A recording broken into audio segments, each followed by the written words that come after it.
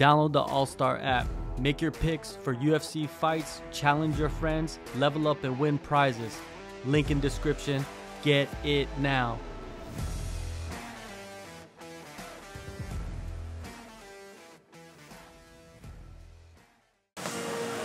What's going on, everyone? My name is Xavier Hicks. I'm 26-year-old. I'm a high-level amateur fighter fighting at Atlanta, Georgia, American top team. Next year I'll be going pro 2025. Wish me the best. So I'm born and raised in Atlanta, Georgia. I've been there a majority of my life. I moved to California when I was a kid for a few years, but we came right back to Atlanta because most of my family's out there. I've really been all around out there, but you know, the spot where I reside the most at is the north side. And that's basically is Gwinnett County, but just the north side of it, but we call it the north. Yeah, I went through middle school all the way through high school out there, and then most of that stuff just, I don't know, it's kind of different. The way I picture y'all, like everybody else living, the way I live, I feel like it's the same, but it's really not the same. But, you know, just the average young adult, doing young adult stuff, partying, drinking, hanging out with friends, you know, little girlfriends here and there.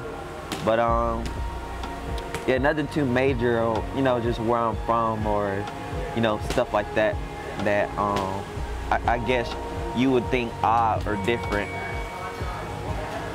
I would say the stuff you see on movies, don't believe. Like, yeah, that's a big thing for me. Like, stuff you see on movies, don't believe it, because a lot of that stuff is just over the top.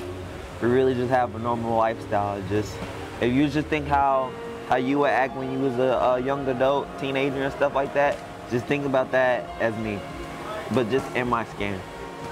Growing up, when it was just me and my mom, she was never the type to watch drama movies or comedy movies. She used to take me when I was a baby to go watch horror movies. Horror movies and kung fu movies. That's what I grew up on, and I fell in love with it first sight. I've been watching kung fu, karate movies, martial arts movies all my life. Like, ever since I was a baby. Like, dang, there's one movie, oh, we're gonna have to what's the movie with the, it's kung fu, it's like a parody, and it's like kung fu something. They got like frogs. Yeah, Kung Fu Hustle. Yeah, there we go.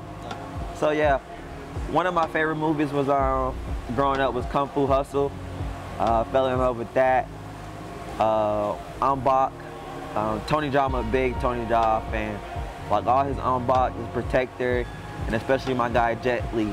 Like, if you ever haven't seen a movie Unleashed, you should go watch that. But yeah, I grew up all my life watching Kung Fu. I got introduced to anime around when I was 7 by my uncle, and I fell in love with that, you know, first sight. I used to wake up at like, I go to sleep at like 8, wake up at like 10, and go to Adult Swim and watch Inuyasha and Bleach and stuff like that. So I always loved, that's where I fell in love with the martial arts.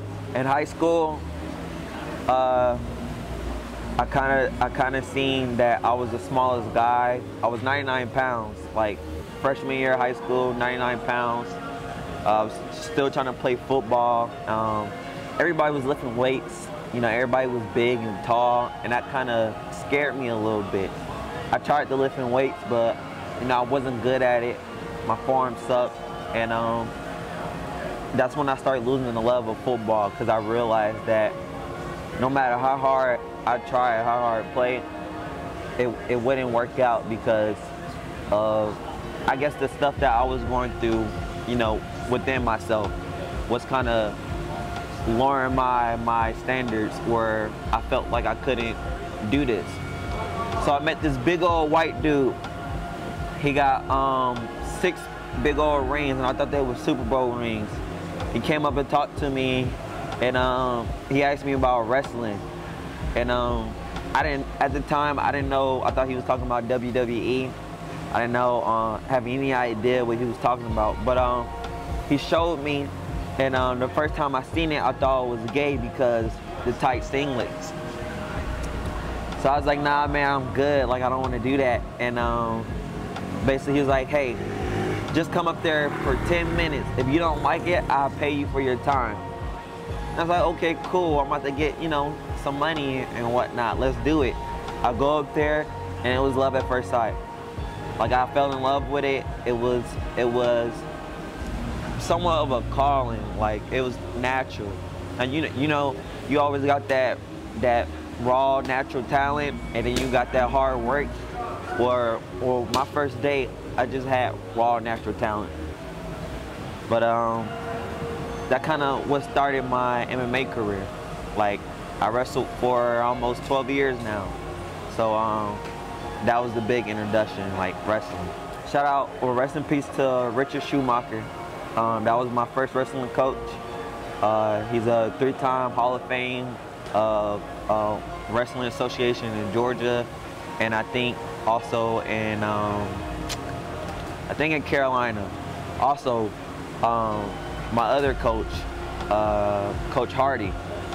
He's also a 2-time All-American in North Carolina. He's currently working in Georgia, assistant wrestling coach. To this day, he's still in my corner. Okay, so the transitioning for me for the fighting into MMA, I would say John Jones. John Jones is a big inspirational like image in my life.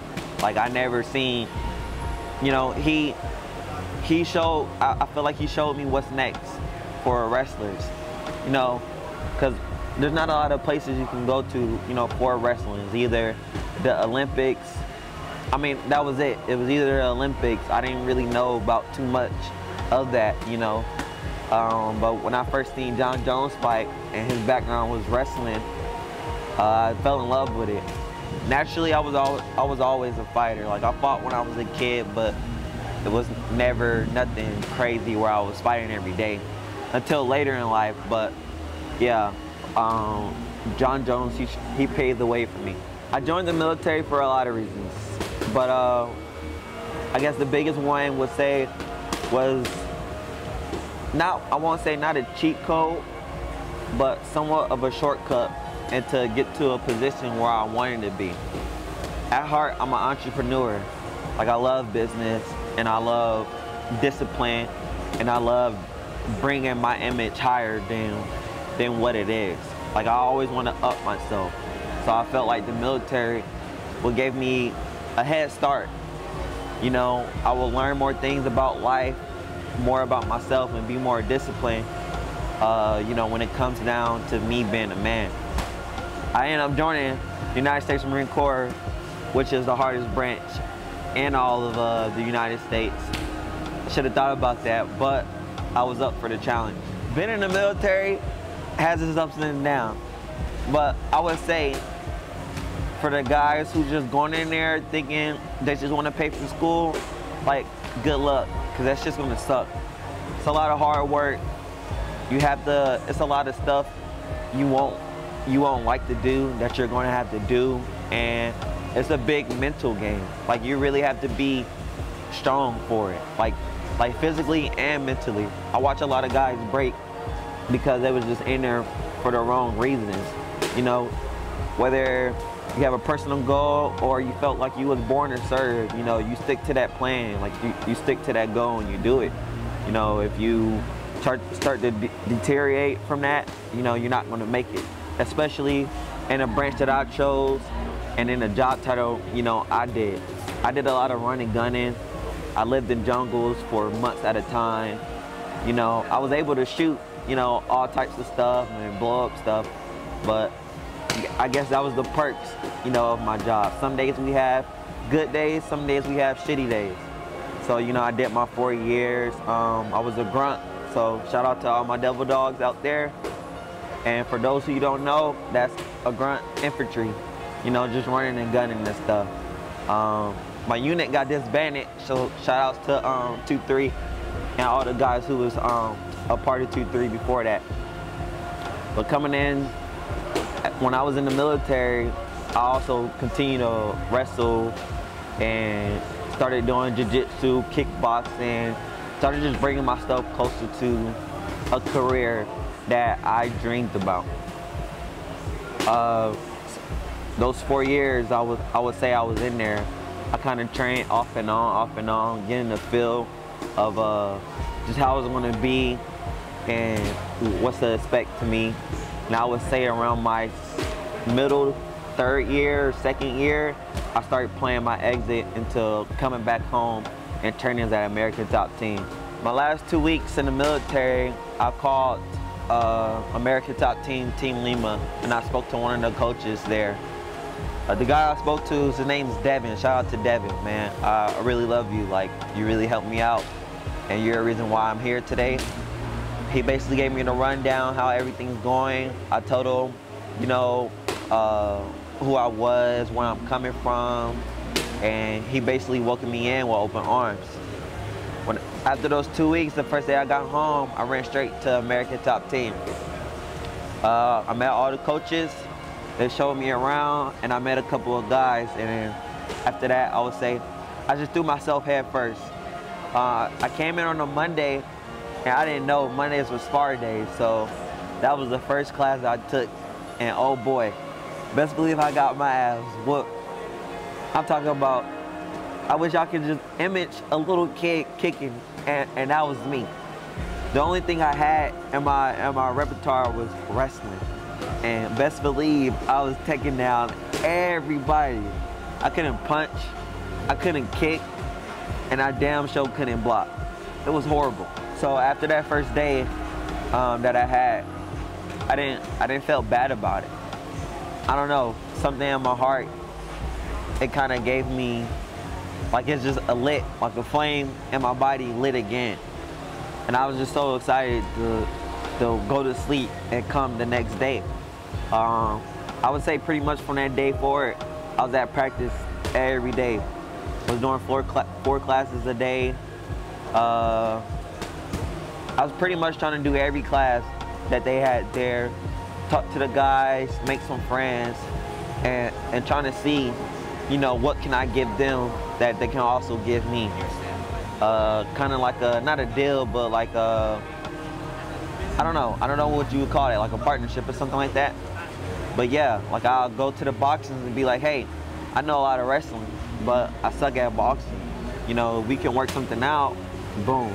And that's how I met majority of my friends, which is kind of weird, but that's how life is now. Like, people make friends because they look at other people to see what they can gain.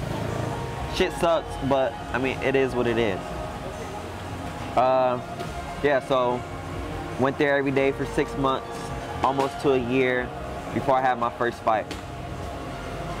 Coming up to the time where I actually was looking for a fight, it was kind of hard finding me one, and summertime was approaching, so I heard about Bang Tao Muay Thai.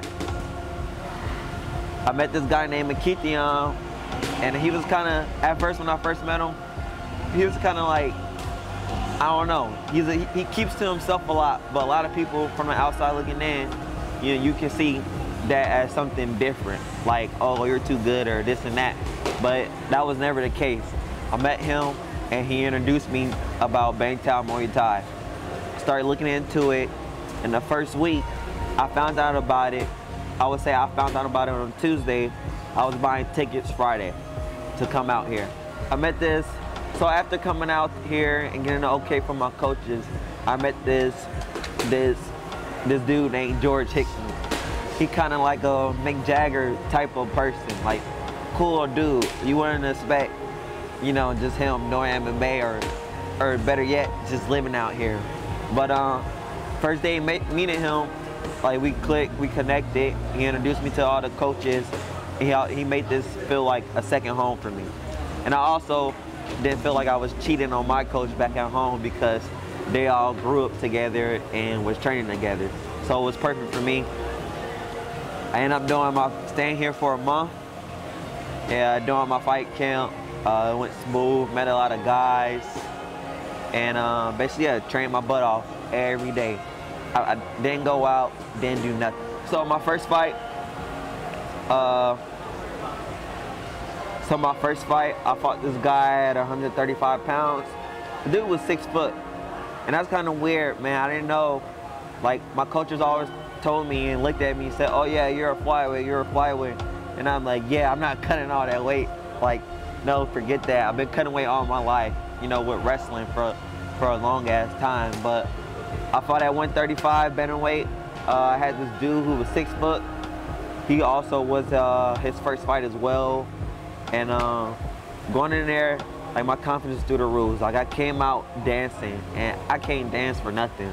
But somehow, yeah, I came out dancing, kept cheesing, like I couldn't even have a straight face. Went in there and you know, and did what I was supposed to. A minute and a half, rear naked choke, left there untouched. So I guess that was kind of cool, but it also made me more hungry. Coming out here to Bangtao kind of exposed me to a lot of different stuff. So I wanted to test that, you know. I wasn't a striker and I became a striker, so I wanted to see where my skills lies. So after my first fight, I was a little upset. And that's kind of weird to say because I won and I didn't get touched. But I guess for the type of person I am, I like to live courageous. Like, I'm I guess a wild personality. Like, you know, I'm a person who went skydiving almost over 40 times, you know, and I'm trying to go dive off a cliff with a squirrel suit. Now that's me. You won't find a lot of people my skin color who come out and say, hey, that's them. They like to do wild shit, you know. But hey, that's me. But after that, kept training. Yeah, I didn't get out the gym. It was still for me. I had to catch up to the people that I was around. I was already around guys, pro fighters, bare knuckle fighters. Shout out to my boy Nate Rivera, Chad, like all them guys, Chris. You know, I was looking up to them. You know, I wanted to be like them. And they've been training for a long ass time. And this was still my first year. But I made sure that I put in the work every day in the gym to now to a point where I'm matching them. You know, I don't tell them, I don't remind them like, hey, you know, I'm on my second year and, you know, I'm on your head. But, you know, that's what it is because I'm just so determined. Coming into my second fight, I had broken my hand. I ended up breaking all 3 of these right here 2 weeks out of my fight. Kind of bummed out and disappointed because I couldn't do it. I really couldn't move this hand at all. And again, it's an amateur fight, so I'm like, you know, I'm just gonna sit out, forget it, you know. But they gave me, I think, the regular 6-8 weeks or whatever for it to heal. And by the last two weeks, I was already accepting the fight that I was supposed to take before I broke my hand.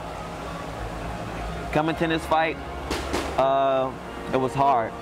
I was at my heaviest. My cardio sucked. Like, everything was bad for me, but I never looked at it like that. I basically went in there and just had heart and determination. I ended up beating that guy as well. It was a split decision, but it should have been like a major, what is it called, major decision, or I should have just won all rounds. But you know how judges be. Hey, them judges be like that everywhere. But, you know, I did what I was supposed to. I got the dub, and on to the next. My goals for the next couple of years is to, I'm still testing out my style. I'm still trying to find out what works for me. But by the end of this year, I hope to have my style. And now I'm like working through the screws, you know, fixing the sloppy stuff or you know, just the errors into my style. But yeah, I want to get deep into my style. I want to be able to express myself when I'm fighting. Now, I don't want to have to worry about winning. I feel like, you know, like, not to be cocky, but the amount of training I put and the hard work and sweat I put in on the mats, like, I'm destined for that. But now I want to be able to have fun and enjoy myself and actually give the crowd, you know, a show. So for the next couple of years, I'm going to work on that. That's what I'm going to fix. I don't care about, well, right now, I don't care about the money-wise. It's never a thing for me. I just care about the experience and exposure. But I am hoping to have a few titles, you know, before I turn pro. I want to come back home, you know, after this and just continue to fight for titles for the rest of the year, and, you know, start taking everybody a belt. I want to thank my mother, my dad, my cousins, my friends that I call brothers, like everybody, for just the support. And I want to let you know, like, you guys shaped me to the person I am today. You know, I won't be here without you. You know, I guess you guys, every little piece or every little conversation I had, y'all always impact me, you know, and I'm glad that some of y'all look up to me, and it's not a bad weight on my shoulders, but it makes me keep going. It makes me keep grinding. And for the kids that look up to me, and just for the guys in my community who think, you know, that they can't do it, that they can't travel, or they can't do anything that they dream about, you know, let me be that example, and just take that step. Come walk with me. It's not hard.